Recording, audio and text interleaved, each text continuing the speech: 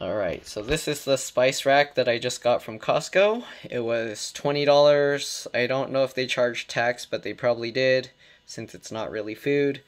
But it comes with 20 different spices.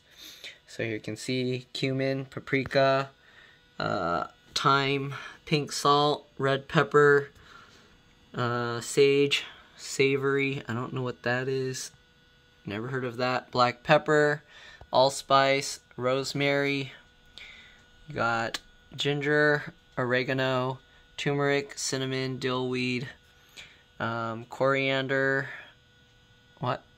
marjoram, sea salt, fennel, basil. As you can probably tell, I'm probably not going to use a lot of these. And I think I already said these. Cumin, paprika, thyme. Yeah, I already said those. But anyways, so each one, let me take one out, comes already like sealed. Sometimes these lids are hard to get off, so you kind of have to like quickly twist it, because this little plastic piece inside sometimes will spin with it. And they're all sealed. All the tops are exactly the same, so they don't have a different top to control like for the size of the actual spice.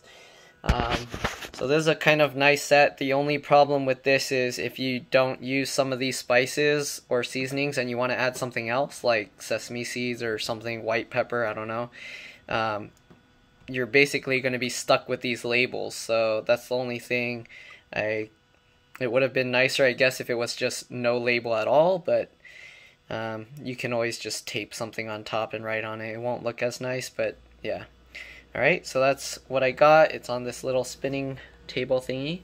And yeah, it was only 20 bucks. So I'm surprised because stuff like this ground ginger stuff, so it comes with a whole bottle of that. So as you can see, this bottle compared to that,